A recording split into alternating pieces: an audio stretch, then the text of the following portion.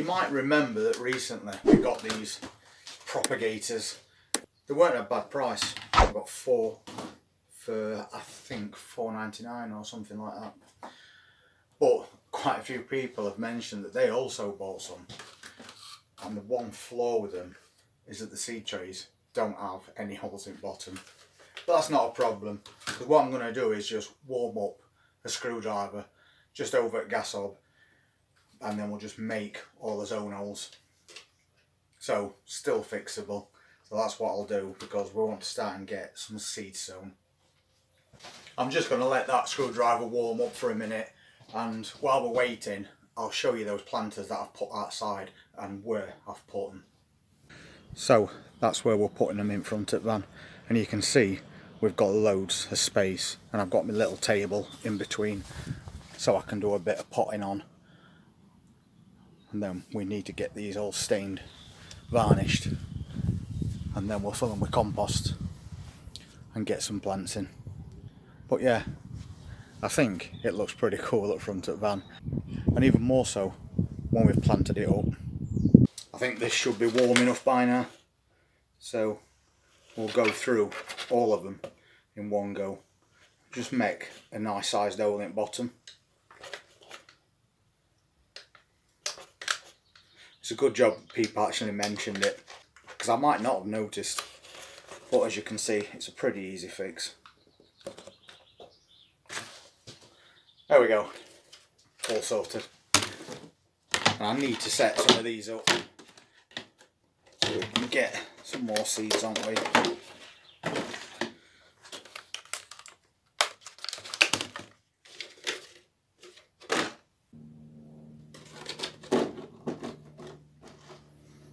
So there we go, and each one of these propagators will hold 24 plants, so we can get around 100 plants going all at the same time.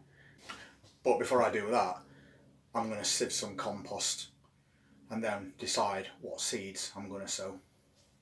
So I've now sieved some compost, so what I'm going to do is start off some dwarf French beans. Might as well get a few growing, and then we can decide where we're going to put them later on.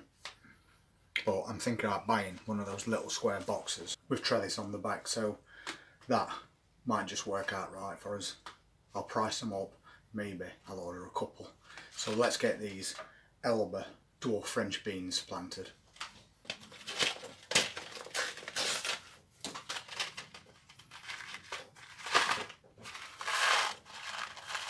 We sowed some of these French beans quite recently, and if you remember,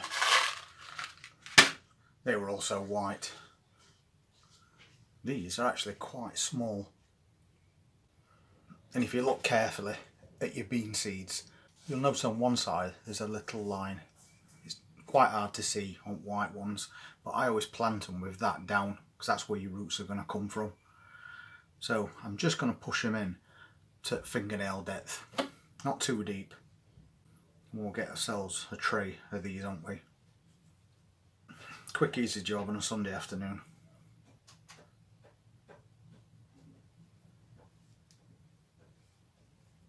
You don't have to plant them a particular way around, by the way, if you don't want to.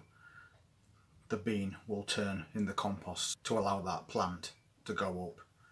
So some of these I'm just putting in any old how. See if it makes any difference. But it's good to get back to seed sowing. These are the first things that we've sowed since we had to move.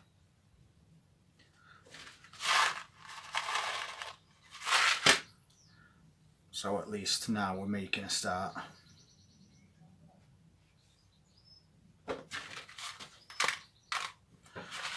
That will do. Then I'm just gonna cover them back over.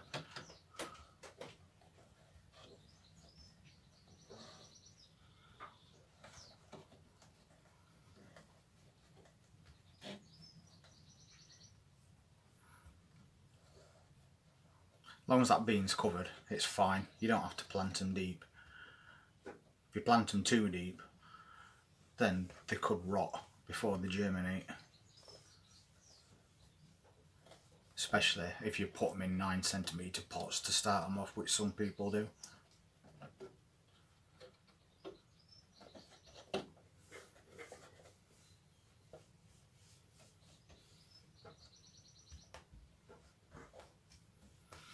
So that's all done. We'll give this tray a quick water and then we'll pop that propagator lid on. That will retain moisture within. And we've got us dwarf French beans, haven't we? I'll just leave them on table because this window is usually sunny all day long. So as I said, as first seed sowing since we moved home, Elba dwarf French beans. It's so warm in this caravan through the day when it's sunny, and it's also quite warm through night. So the fact that they're in a propagator, which is going to keep that moisture in, and they're going to have sun on them all day, I think them French beans are going to be up before we know it. And thank you so much to us latest donators. I'll list your name at the end of this video. So a new beginning and plenty more things to do. Tomorrow we're going to have to definitely start potting on those peppers, and I've got a couple of extra tomato plants as well, something different. They are tumbling toms, which we can do in baskets or containers, but these ones are yellow ones, so we can have a nice mix draping down that balcony. But that's a job for another day.